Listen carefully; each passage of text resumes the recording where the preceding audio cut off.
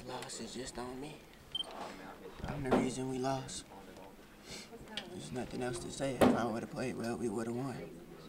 Why do you say that, Ryan? That's how it always is. If I play well, then we play well. If I don't play well, then the team just doesn't seem to produce, and that's on me. So this loss is on me. Did Vandy do anything different from the first time you all played each other?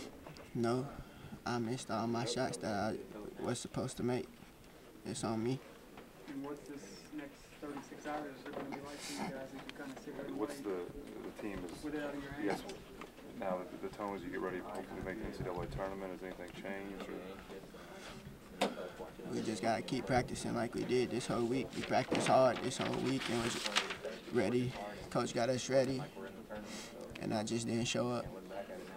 Ryan, how hard is it when you're out there and you're getting to the bucket, the shots just aren't falling, you know, even the jumpers aren't going, nothing? I don't know.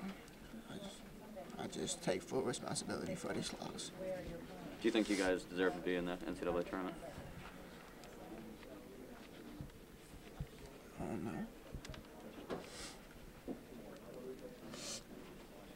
Ryan, did you feel like you at least got good looks? I mean, obviously they didn't go down, but did you feel like you were at least getting, you know, the shots that you wanted and typically would fall for you?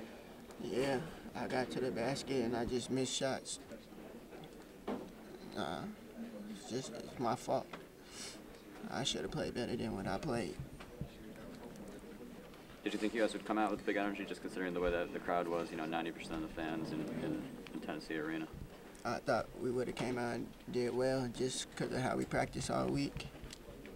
But since I didn't start off well, then it just trickled down to everybody else, and I apologize.